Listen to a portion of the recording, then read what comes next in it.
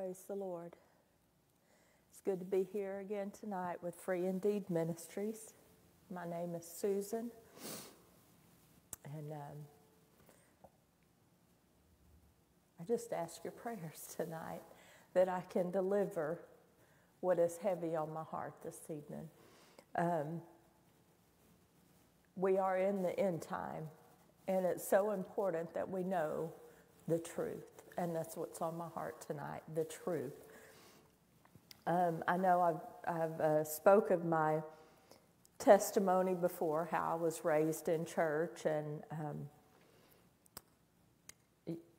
just doing everything I was told and being a good person and, what have you. But then coming to the realization of how much I needed God, what I didn't have, realizing that when I stood before Him, there was something He was going to, if you want to say, require of me, that had to be in me, and that was His love, the love of God, that I'd love Him with all my heart, soul, mind, and strength, and my neighbor as myself. And and being honest with myself, I knew that those things weren't there. And essentially my life was a pretense, just doing things, but not really being what God would have me be. And there was a song that I remembered today that really touched me at that time, and I want to share the words with you. It says, I can look good when I want to. I know the right things to say. I cover up what I don't want you to see, but you see it anyway. Maybe I think I can fool you.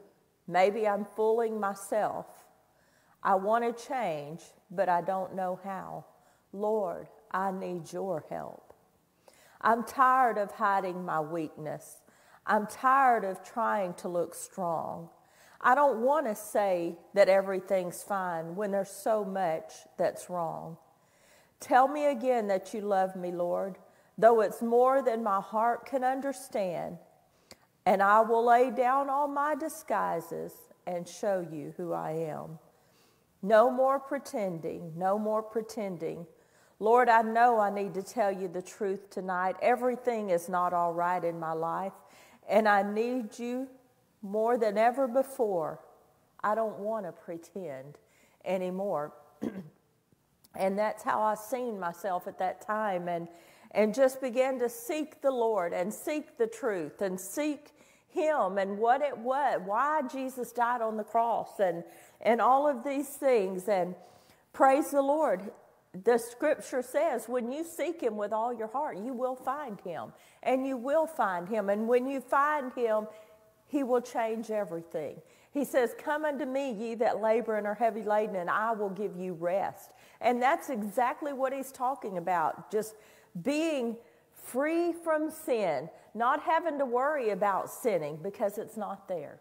It's not there. And I want to start tonight in John, the 18th chapter, and I'm going to start at the 36th verse.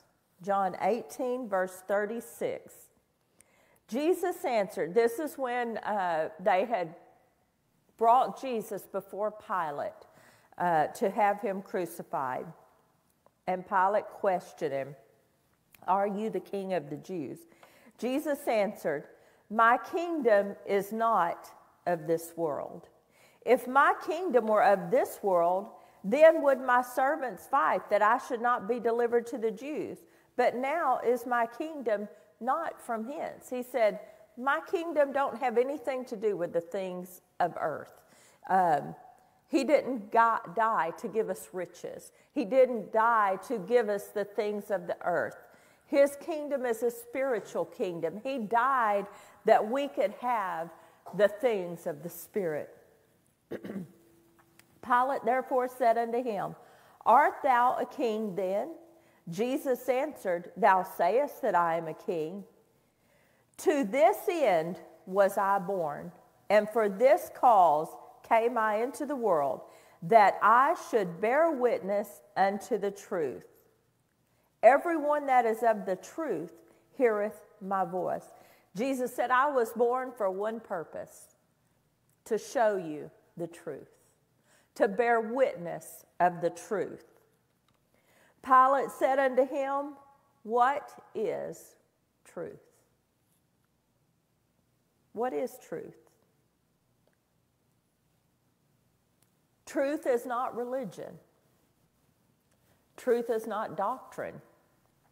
Truth is not law. None of those things are truth. What is truth? Excuse me. In 1 John 1 and 5, it tells us that God is light, and in him is no darkness at all. In John, it also tells us that God is love. The scriptures tell us that God is righteousness. In Isaiah 45 and verse 7, God said, I form the light and create darkness. I make peace and create evil. He's not saying, I created darkness. He's saying, I am light. Everything that I am is light. In me is no darkness. So anything that's not me is darkness. I am peace. Anything that's not me, God speaking, anything that's not peace is evil. He doesn't make those things, but because he is good, anything else is bad. Because he is righteous, anything else is unrighteous. Because he is holy, anything that's not him is unholy. In John, it tells us that in the beginning was the Word. The Word was God.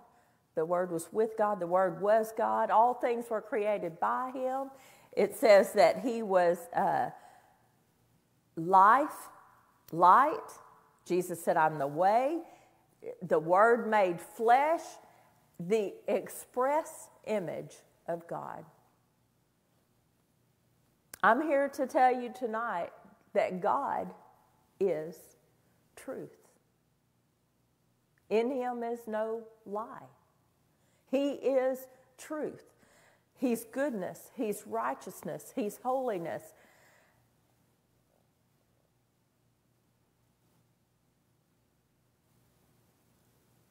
I don't know how to say it any different. But if you can just get a picture of God tonight, he is righteousness. He is holiness. He is love. He is truth. He is goodness. He is mercy. He is all of these things. And anything else is not him. It's not truth. It's not of him. In Exodus, the 19th chapter,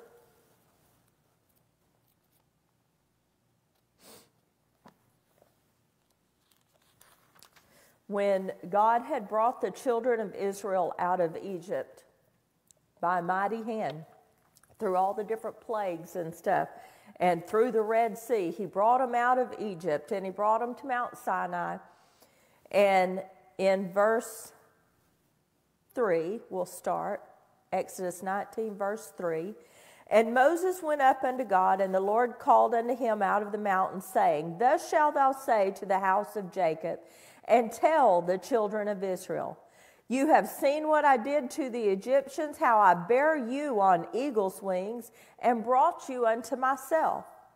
Now, therefore, if you will obey my voice indeed, and keep my covenant, you shall be a peculiar treasure unto me above all people.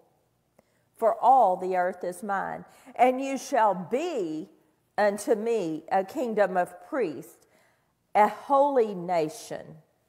These are the words which thou shalt tell the children of Israel. And Moses came and called for the elders of the people and laid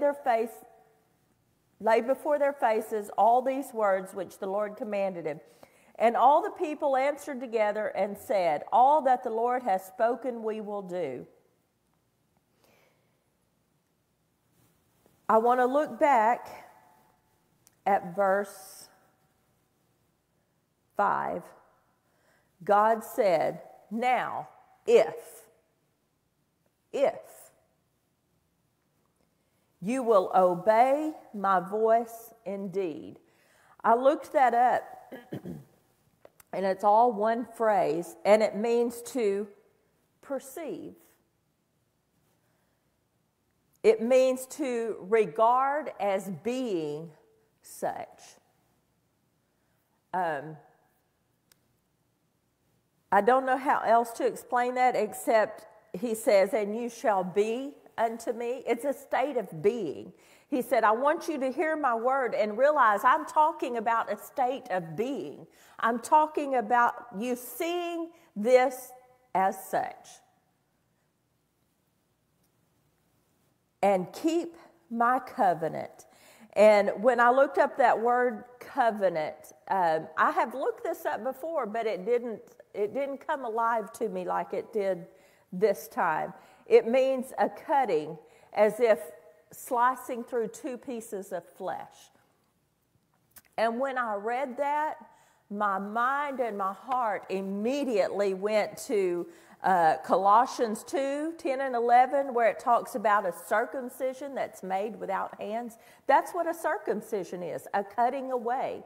And God said, this is the covenant I'm going to make. This is the cutting away that I'm going to make with you. If you'll hear my voice and you'll see it as being so, there's going to be a covenant between us. There's going to be a cutting away of something. And in Romans 2:29, it talks about the circumcision of the heart, the cutting away of the heart. And that's what God is offering these children of Israel. He said, if you'll just hear me, and you'll realize that I'm talking about a state of being, and you'll hold on to that. You'll keep it. You'll cherish it. You'll covet, what's the word? You'll hold on to it dearly. There's another word for that, but I can't think what it is right now. But he says, if you do that, you will be a holy nation. You will be my special people. And they said, yes, we'll do that. Now I want to turn to Deuteronomy 5, because here gives us a little bit better of account of when he does come down. It goes on here, but it's a little bit easier to read in Deuteronomy 5. So here they are. They're prepared for the Lord to come down. And in verse 6, the Lord comes down on the mountain in a fire, and he says, I am the Lord thy God, which brought thee out from the house of bondage. Brought thee out of Egypt from the house of bondage. He's just reminding them what he had done for them. He brought them out of bondage. They were slaves in Egypt, and he brought them out. Here again, we're talking about a state of being. We're talking about what is. And I'm going to take a little liberty here, because I'm going to read it like I believe God said it. I'm going to read it perceiving it, if you will. He says, I'm God. I'm the one that brought you out of bondage. You won't have other gods before me. You won't have to make images. You won't have to bow down before other gods. You won't have to sacrifice your children to other gods. You won't have to do the things that other so-called gods do. You'll be mine. you won't have to take my name in vain. Because when you go out, I'm going to be with you. You'll get to keep a Sabbath day, a day that everybody gets to rest, and you can remember how I brought you out. You'll honor your father and mother. You won't kill. You won't steal. You won't commit adultery. You won't bear false witness against your neighbor. You won't be covetous. These are things you had to endure when you was in bondage. You won't have this anymore. If they could have perceived that, if they could have seen, but what they heard was, thou shalt not have other gods before me.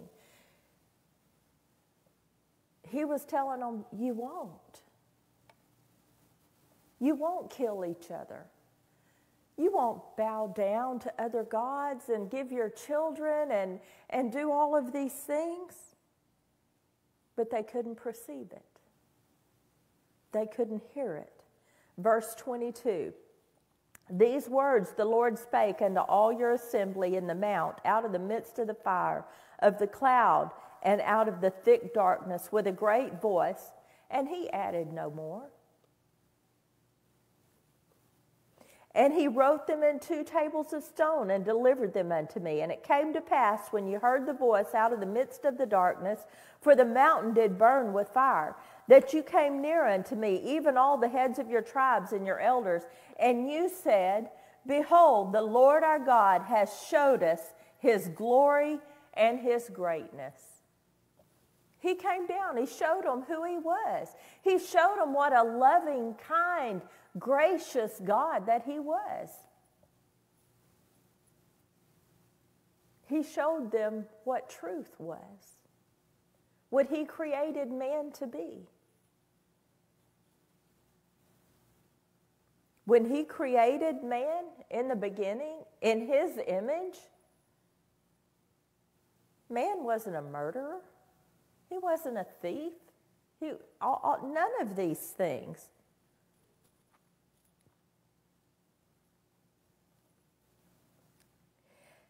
They said, and we have heard his voice out of the midst of the fire. We have seen this day that God does talk with man, and he liveth. Now, therefore, why should we die? For this great fire will consume us. If we hear the voice of the Lord God any more, we shall die. For who is there of all flesh that hath heard the voice of the living God speaking out of the midst of the fire as we have and lived? Go thou near and hear all that the Lord our God shall say, and speak thou unto us all that the Lord our God shall speak unto thee, and we will hear it and do it. And the Lord heard the voice of your words when you spake unto me, and the Lord said unto me, I have heard the voice of the words of this people which they have spoken unto me. They have well said all that they have spoken. Now, they said, why should we hear the voice of God and die? If we hear God anymore, we'll die. And that's true. They wouldn't have died physically, but that old man would have died. That old man would have been cut away, and they would have been, there's that state of being, they would have been the people of God. They would have been his. They would have been in his image. But they didn't want to die. It says that the fire would consume them. And what did John the Baptist say about Jesus? He said, I baptize you with water, but there's one coming after me that's going to baptize you with the Holy Ghost and with fire. With that spirit of truth that will cut away, that will kill the flesh. This is what they needed. But they didn't receive it. Why? Verse 29, God said, oh, that there were such a heart in them, that they would fear me and keep my commandments, that it might be well with them and with their children forever. All God wants for his people is good. And he said, if they just had such a heart that they could hear, if they just had such a heart. In Ezekiel 36, he said, this is what I'm going to do. I'm going to sprinkle you with clean blood and water and take away, well, let me just turn there. I can't quote it exactly. Ezekiel, the 36th chapter.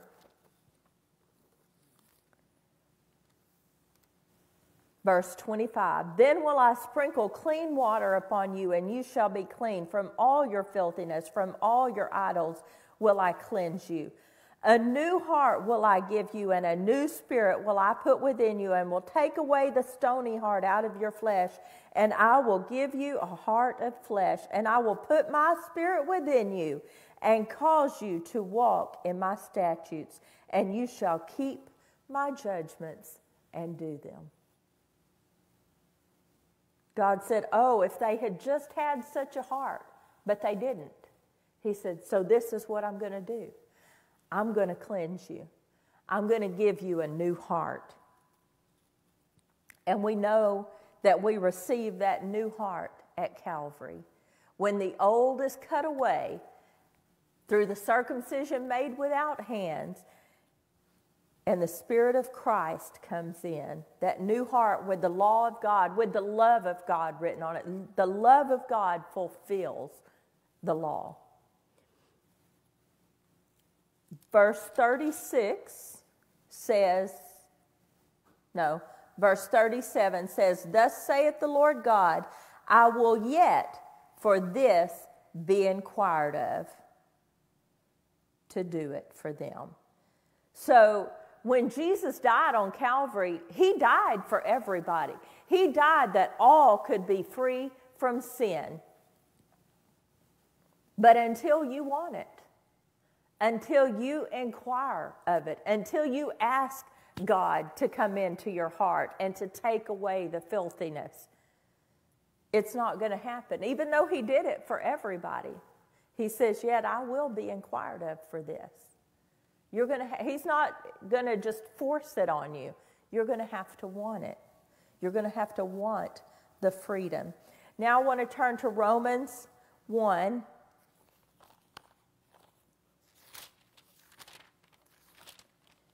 And I read this last time, and that's just when it came so alive to me.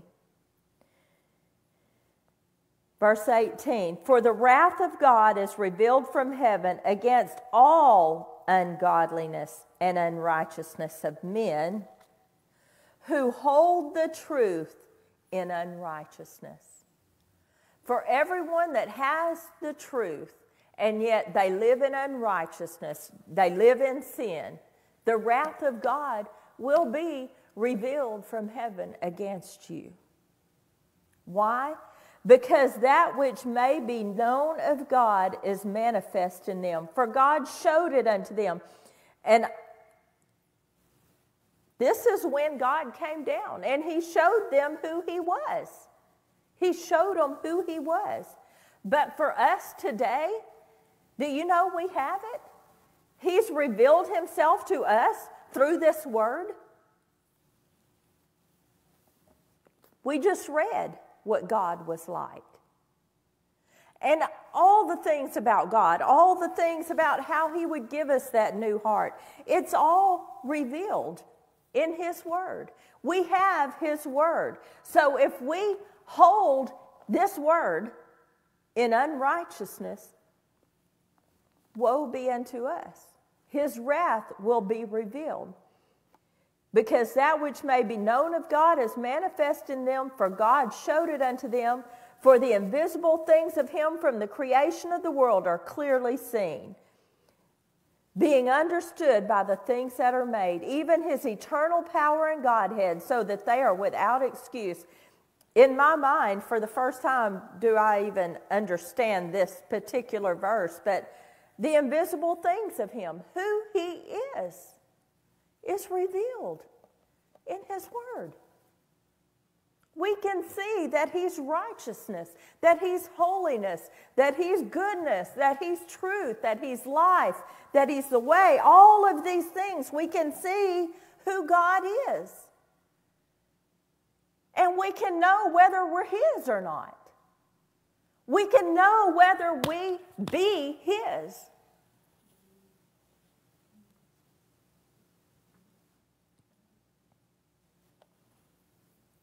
So that they are without excuse, because that when they knew God, they glorified him not as God, neither were thankful, but became vain in their imaginations, and their foolish heart was darkened. Professing themselves to be wise, they became fools, and changed the glory of the uncorruptible God into an image made like corruptible man, to birds and four-footed beasts and creeping things. But when I read this, when they knew God, they glorified him not as God. They weren't thankful. They became vain in their imagination. Their foolish heart was darkened. Professing themselves to be wise, they became fools and changed the glory. What is the glory of the uncorruptible God? His truth, his righteousness, his holiness, his goodness, everything that he is, that's his glory. And they changed that to something that a corruptible man could do. They made a law. Thou shalt not do this. Thou shalt not do that. Thou shalt do this. Thou shalt not do that. Thinking that they could make themselves look like the glory of God. Verse 24, wherefore, because of this, God gave them up to uncleanness through the lust of their own hearts, to dishonor their own bodies between themselves, who changed the truth of God into a lie, and worshiped and served the creature more than the Creator, who is blessed forever. Amen. So, what they did, they changed the truth of God to a lie. They changed the truth of God to a law. They changed the truth of God from just being that child of God to trying to pretend to be that child of God.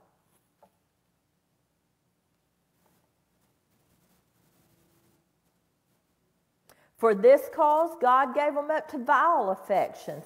It says he gave them up to it. He didn't put it in them. It was already in them. We were born with unrighteousness, unholiness, evil, all of these things in us. God just gave them up to it. If you don't want the truth, have what you want. Have a lie and everything that goes with it. Likewise, the men, leaving the natural use of the woman, burn their lust one toward another, men with men, working that which is unseemly, and receiving in themselves that recompense of their error which was meet. And even as they did not like to retain God in their knowledge, God gave them over to a reprobate mind to do those things which are not convenient, because they didn't want to acknowledge the truth of God. God gave them over to a reprobate mind, worthless mind, okay? If you want law, live by law. It says to do those things which are not convenient. I looked this up. It means can't reach to. The works of the law will never attain the righteousness of God.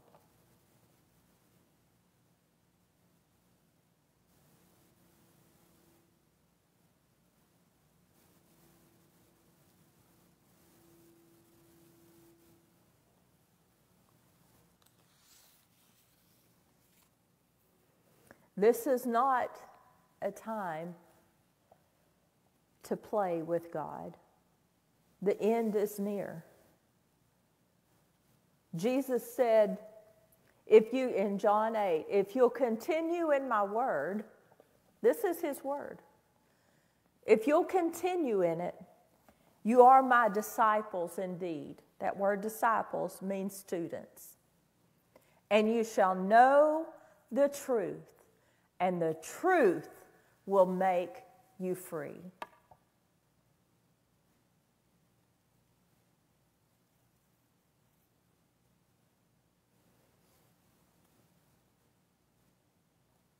You may go to church.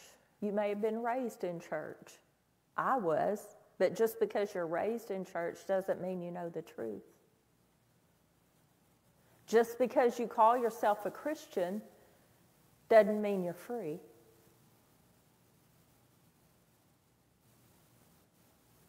Do you know the truth? Do you know who God is? Do you understand that he's righteous and holy and good? I can't say these things enough, because just like he told them, you won't take my name in vain. A child of God does not take God's name in vain. That means when they say they're a child of God, they're a child of God. And everything they are is of God. That's what it means to be born of God, to be of God. And everything in their heart is of God. If it's unrighteousness, unholiness, lie, any of these things, it's not of God.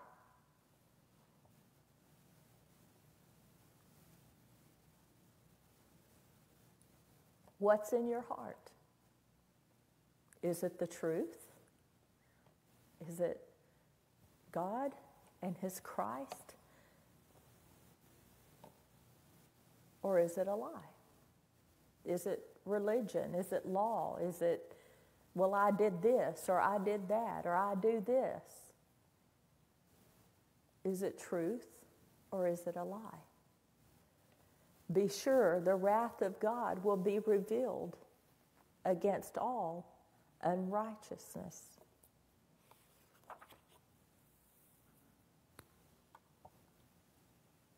If you'll be honest, and it's not truth, ask him. He died to give it to you. Do you want it? Do you want to be free?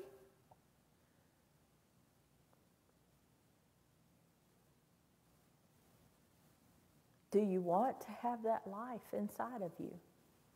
Or do you just want to pretend you do? No more pretending. No more pretending. Lord, I know I need to tell you the truth tonight. Everything is not all right in my life, and I need you more than ever before. I don't want to pretend anymore.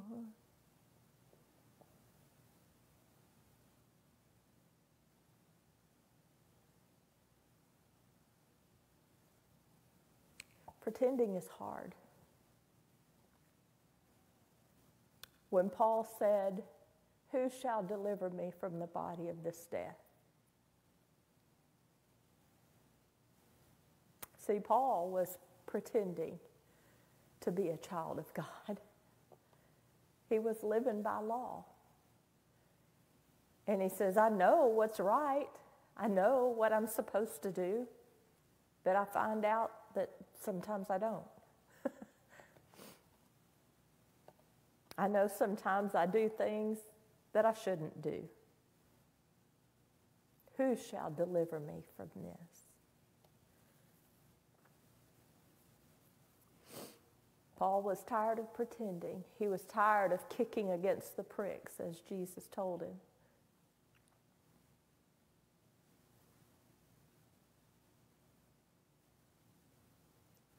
But when he faced the truth on that day to Damascus, it says that a light shone from out of heaven. The truth shone from out of heaven, and he seen Jesus. And he said, Lord, that's how quick salvation is. Turning from the works of the flesh to Christ. That's how quick salvation comes. He was changed in a moment. In a twinkling of an eye, he was changed. And you can be too. And you can be free. And you can live. I was reminded today as I was reading these scriptures and stuff, and I cannot remember the whole story in full, but Brother Surface saying that he heard the Lord tell him to just relax, just relax and be who he is. And Brother Surface said he heard it, I think, several times, maybe 3 or 4 times. He said, God, I can't. I've got to, be careful. I've got to hold myself in. I've got to do this and that. And the Lord told him, relax and be who you are as a child of God. There is rest in being a child of God. I don't know if this message tonight should be titled The Truth or The State of Being, because it's that simple. Being a child of God or pretending to be a child of God. Praise the Lord.